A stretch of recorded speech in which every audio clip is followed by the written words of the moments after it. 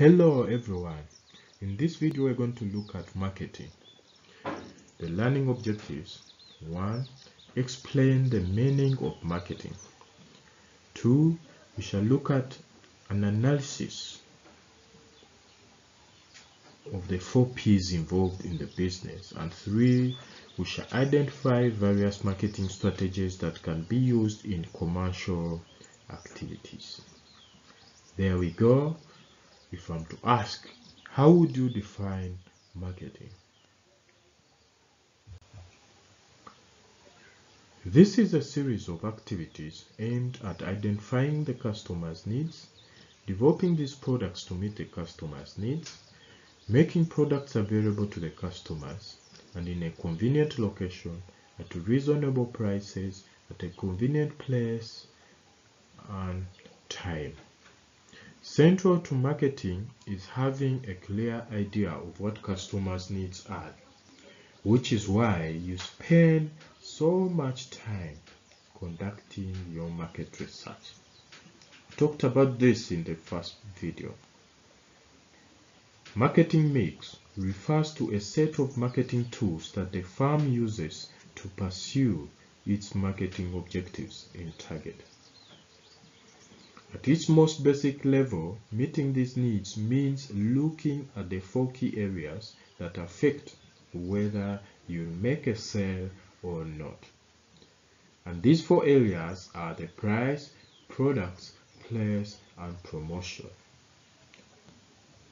So these are also called the components of the marketing mix. We're going to look at one by one. Shall start with the product.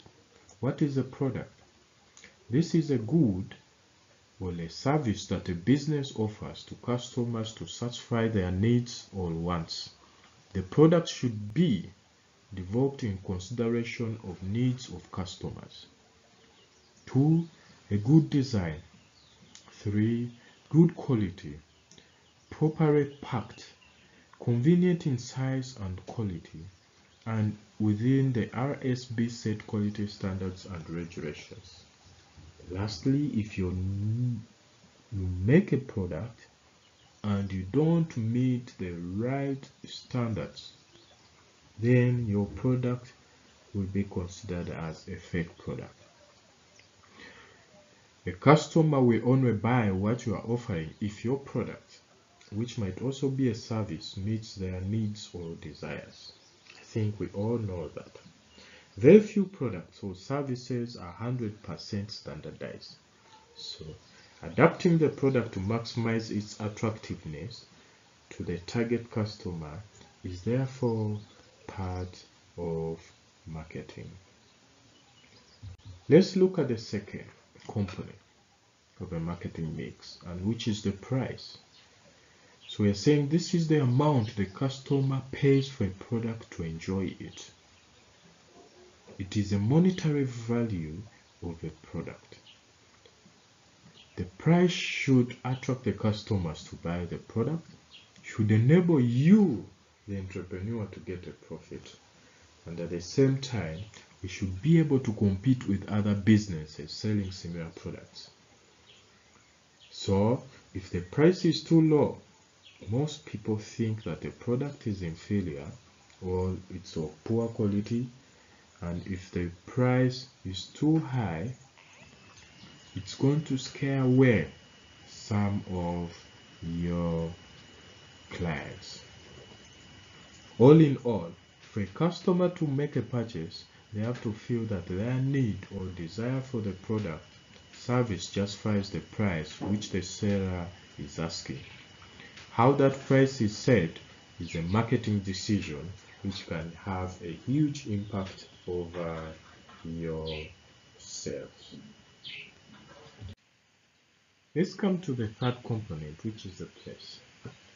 This refers to the channels of distribution that are selected to make the products available to some consumers or market. You as an entrepreneur, you should have this into consideration. Take a look at Wilson Enterprise. Wherever you go across this country, you will meet his product. So he's able to get all customers. So the product must be available to customers where and when customers want to buy. The aim of the place in the marketing mix is to make sure that the product is available at the right place and at the right time in the right quantities. Again, looking at this, Oribso Enterprises assume all his products at Nyirangarama. They are not distributed across the country.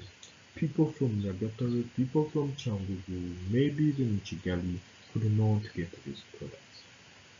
But having placed them everywhere, is able to get all the customers. Assuming a customer does need your product, you will still only be able to meet this need. That is, make a sale if they are prepared to, able to go to the place where you are selling it. Where you chose to sell your product is therefore part of marketing. The last component, which is promotion. And I'm saying this is disseminating of good information about a product.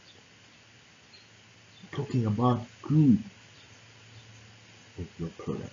The main purpose of promotion is to raise awareness about a product, its location, its qualities, etc.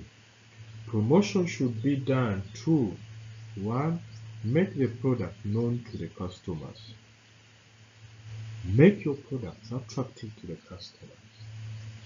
And last but not least, also increase the sales of your business. Again, assuming the customer does need your product, you will still only be able to meet this need. That is, make a sale if they know that your product exists. Making sure that your target customers are aware of your product and its features, where to buy it. Through effective promotion techniques is therefore part of the market. If you don't promote your product, who will ever know about your product? So these are the 4 components of marketing mix. But some scholars go ahead and add the 5th.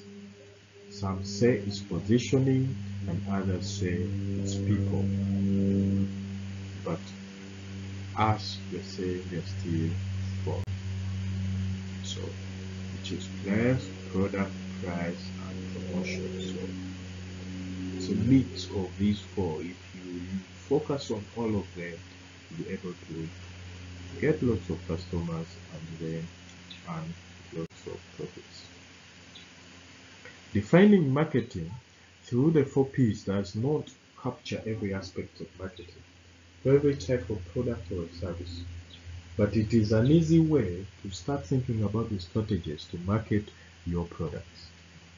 So, marketing is about swinging these decisions in your favor.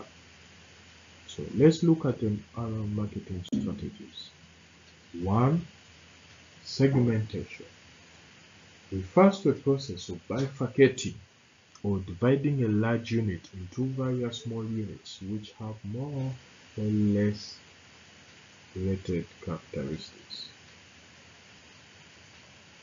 A market segment is a small unit within a large market comprising of like-minded individuals. A market segment comprises of individuals who think on the same lines and have similar interests in a given product.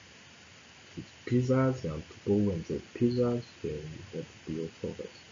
If it's producing such clothes for the kids, then youth, the old, to mention but a few. So basis for segmentation, what do we base on to divide? 1. The age, gender, income, marital status, occupation, among others. The second one, before we look at the second, let's talk about the importance of segmenting a market. 1. It helps you, the marketers, to devise appropriate marketing strategies and promotion schemes according to the tastes of individuals of a particular market segment. For instance, now the youth who are the girls, on the side of the girls, I'm told nowadays what's trending, it's the off-shoulders, clothes which are off-shoulders. So after segmenting and you say I'm focused on you, then you know what they want. 2, it helps the marketers to understand the needs of the target audience and adopt specific marketing plans accordingly. It also gives the customers a clear view of what to buy and what not to buy. It also helps the organizations to target the right products to the right customers and at the right time. And lastly, but not least, we are saying segmentation helps the organizations to know and understand their customers better. Organizations can now reach a wider audience and promote their products more effectively. So that's it, the importance of market segmentation. 2, another strategy is targeting. A target is a specific group of consumers at which a company aims its products and services. So you target a given group of consumers. Is it the rich? Is it the poor? Is it the average? Is it for all? So decide on the value propositions. This is an innovation, a service, or a feature intended to make a company or a product more attractive to the customers. Since you have already said you might come into the market and the products that you're going to produce are already in the existence. So how do you make some improvement and then get lots of customers? 4, product differentiation. And the thing is a marketing strategy whereby businesses attempt to make their products unique to stand out from competitors. Now to look at the characteristics, physical attributes of substantive difference exists between a product from other alternatives. Is your product different, maybe in terms of color, in terms of size, in terms of portability, quality, to mention but a few.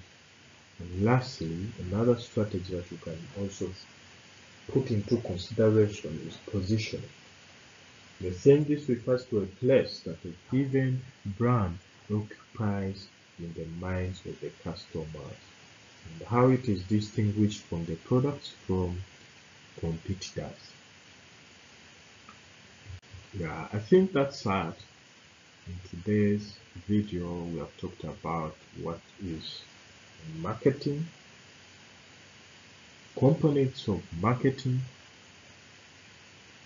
the marketing strategies, and now in the next video we shall look at the customer survey, why it's important to research about our customers. Thank you for watching.